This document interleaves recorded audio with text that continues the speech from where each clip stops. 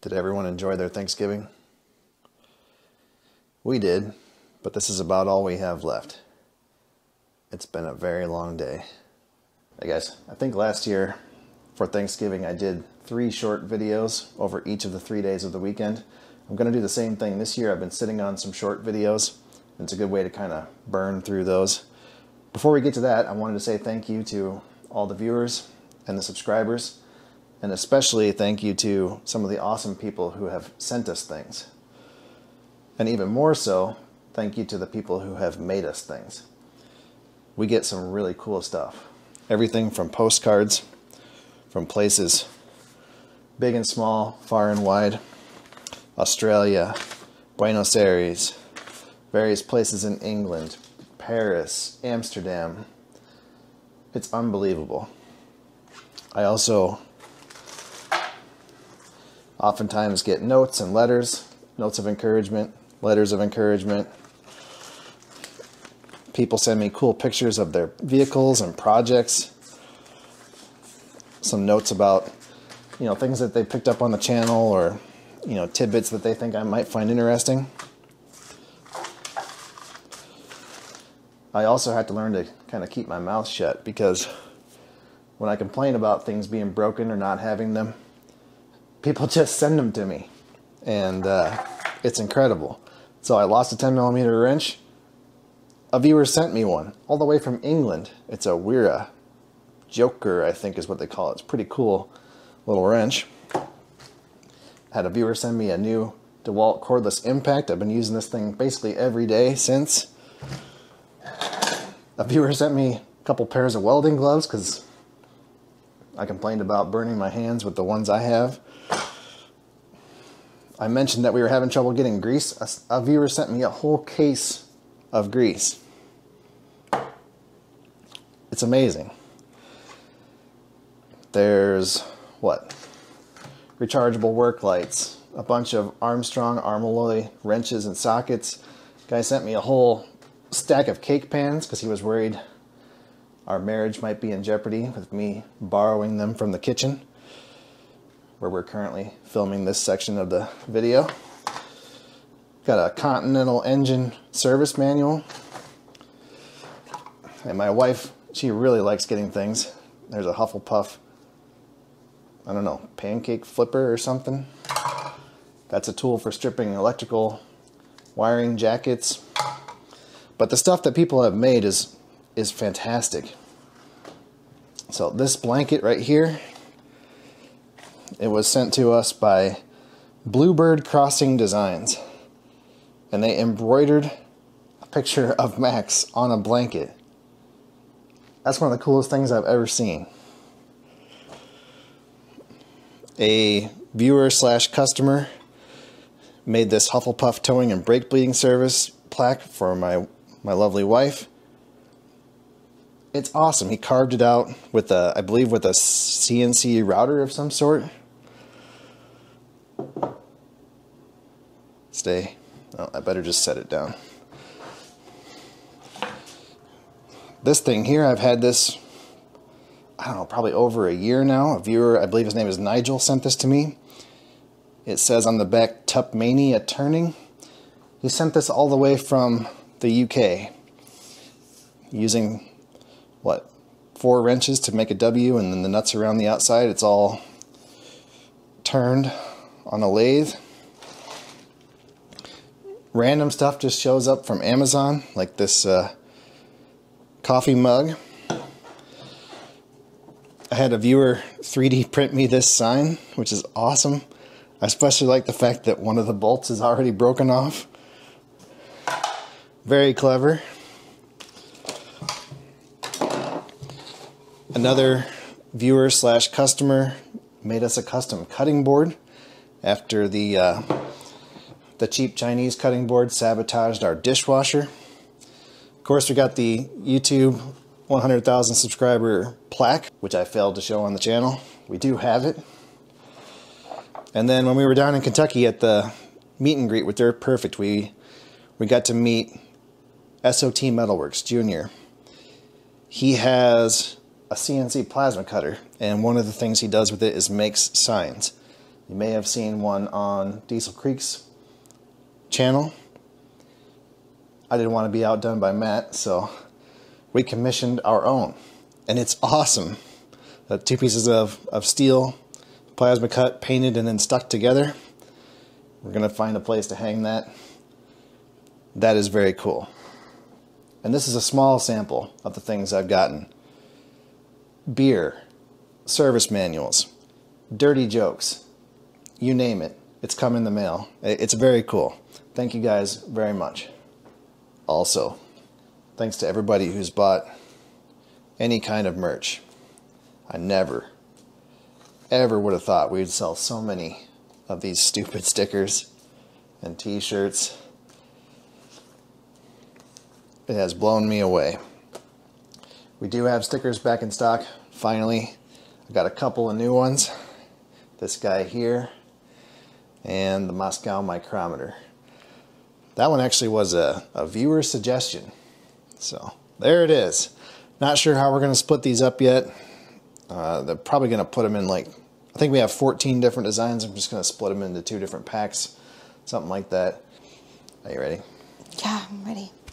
All right, folks, t-shirts are back in stock. Sorry, it's been kind of rough. The company who makes the shirts, Port & Company, they have major inventory problems just like everybody else right now. So we've had to mix and match different fabrics. Some of them are blended, some of them are cotton. I can no longer guarantee what fabric you're going to get. Yeah. It's a mess. I'm sorry. We're doing the best that we can. Yeah. Anyway, this guy's back. Just minor updates. We got a custom color because they're silk screened. You only get like 30 colors to choose from, which sounds like a lot, but it's not that many. So I got a custom color. It's a little more beigey, which is what I wanted. That one's back. It's been very popular. Pocket. With the logo printed on the pocket. That's the previously most popular shirt. It's kind of tapered off. Probably we will not have that one again. So this will probably be the last run for that t-shirt. And then the new one, if you guys think that I wouldn't spend 30 hours designing a t-shirt and then pay an actual company actual money to make it and print it with a special color just for the purpose of trolling my own wife, you don't know who you're watching. Because I would definitely do that. So we'll see how it goes. I ordered kind of limited quantities of that one. And I don't think we're going to be stocking tall sizes anymore. There isn't a lot of demand for them. So yeah, that's what we got. And please say thanks to the missus. Without her, the merch would not be possible. Or even available, because somebody wouldn't have made it. Yeah. If it was up to me, we'd still be waiting to ship the first one. That's it. Thanks everybody who's bought merch. Bye, folks. Howdy, folks. It's back. This is the Dodge Ram that we did the oil pan, fuel line, shift cable, U-joint, etc. to a couple weeks ago. This time it has a problem with the plow. This is a Western MVP. It's a fancy one. It can be a V plow or a scoop, or it can angle like a normal plow. Something's wrong with the angling part of it. It looks pretty complicated reading through the service manual. The plow has 8 different functions. So yeah, let's see if we can figure it out. All right, I'm going to push the button to extend the left side wing. Okay, that's retract the wing. That works correctly. But when I extend, it goes that far and then it stops. The right side's not much better. That's as far as it'll go. But the retract works fine. So if I push the scoop function, where it should extend both wings,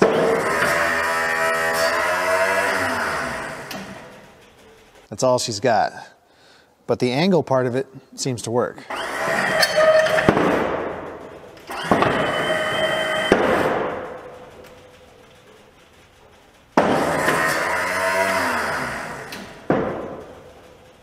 Well, folks, I'm not an expert about snowplows. especially not these.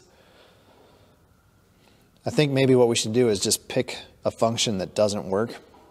Like, let's say the left side extend, we know that doesn't work right. And then we'll try to walk through the hydraulic sequence, and maybe if we can figure out why that one doesn't work, it'll shed some light on why everything else doesn't work. Like I said, it seems to be very complicated.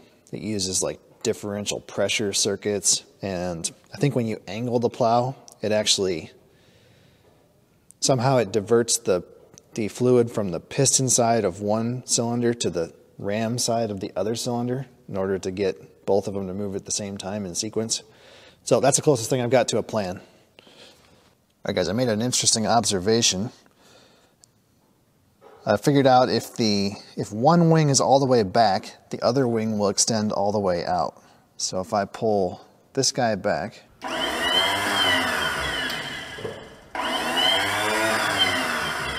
maybe. Come on, little guy. All right, now the other side should go all the way out.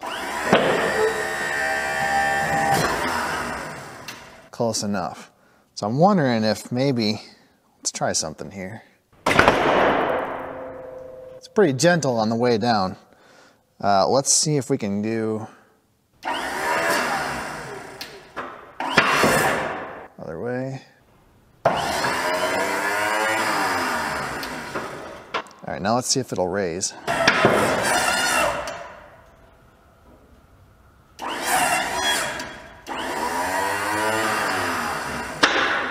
Yeah, that's all it's got.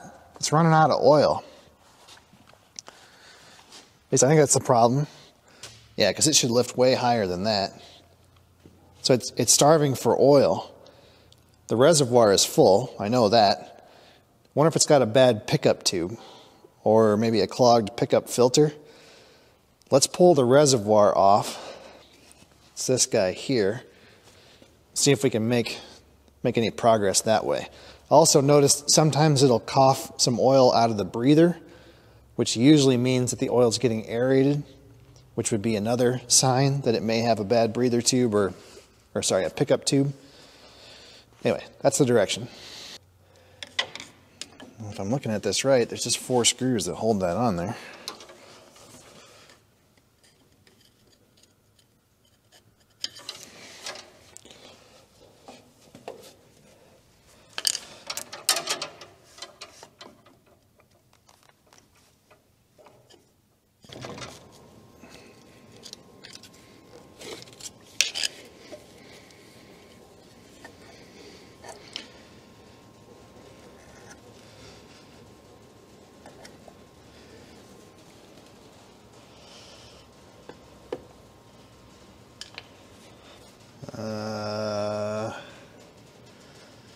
Okay, it's not quite what I expected to find.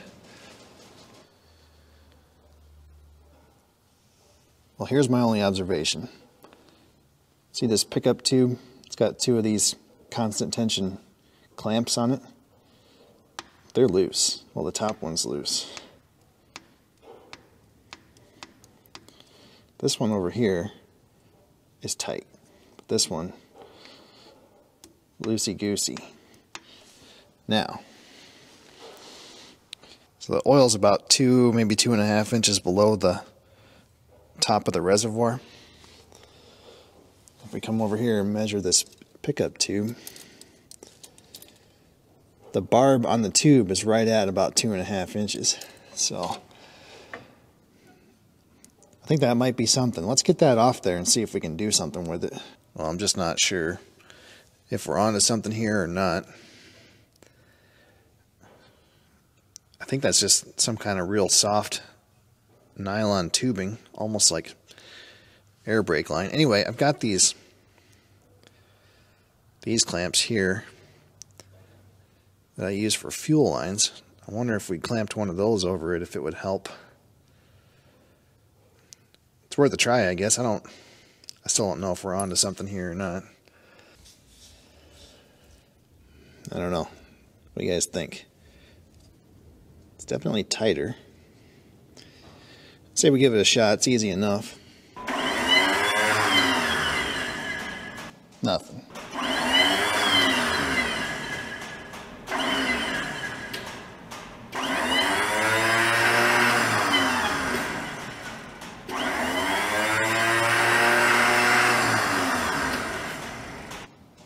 It's actually worse now.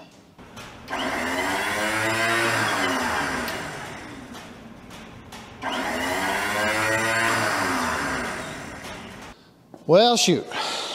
Thought we had it. Well, it couldn't be that easy. Okay, we'll keep digging. We'll check this out. If I overfill the reservoir, I can make it work. Kind of. So we're on the right track. Somehow it's sucking in air. You hear it? Well, why does it still raise? I don't know. I'm gonna pull the reservoir back off. There's something that we're missing there. All right, folks. Just when we were thinking we were smart. Oh, come on. There's your problem, lady. Your pickup tube is no longer picking up. So that'll do it. Apparently the other two screens we were looking at were actually the returns. That's the pickup. I don't know how it actually worked at all, to be honest. Anyway, let's figure out how we can attach that thing and get this plow out of here. Thinking it goes in that hole right there.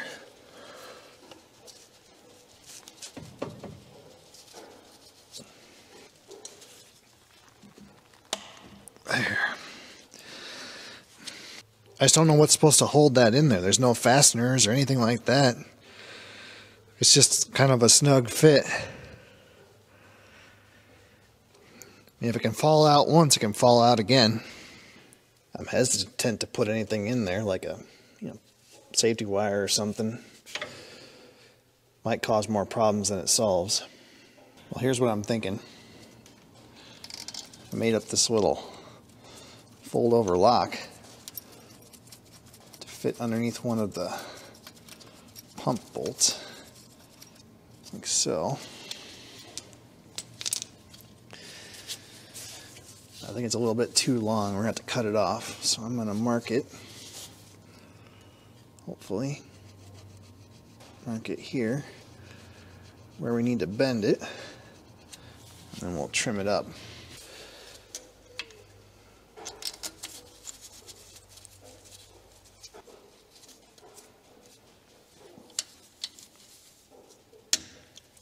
Well,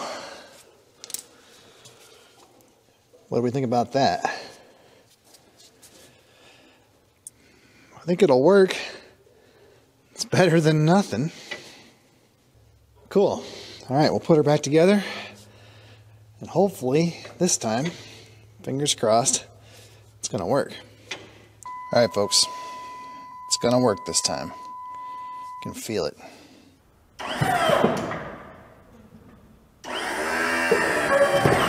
Look at that.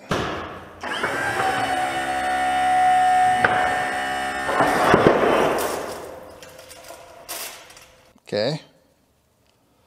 It's burping a little. No big deal.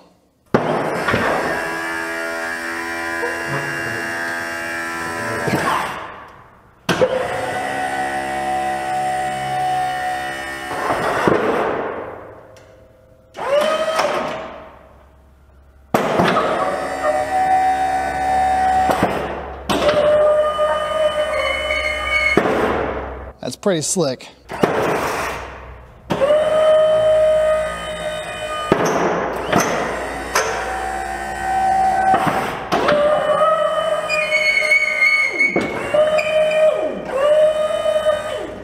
I like it. We're done.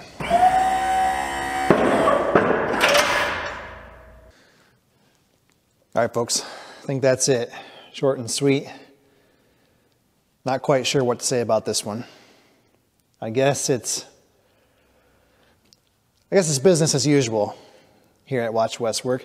Anyway, I have no idea how this happened or if it's a common problem with these Western snowplows.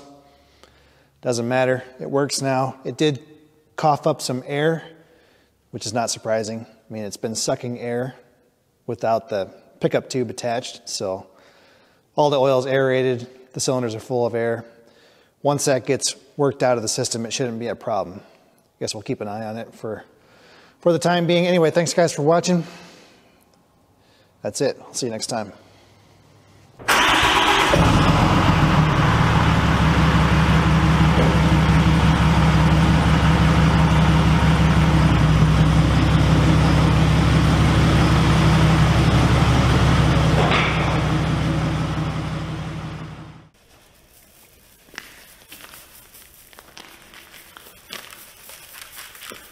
Here's a life goal. I want to go 24 hours without spilling any hydraulic oil on my floor.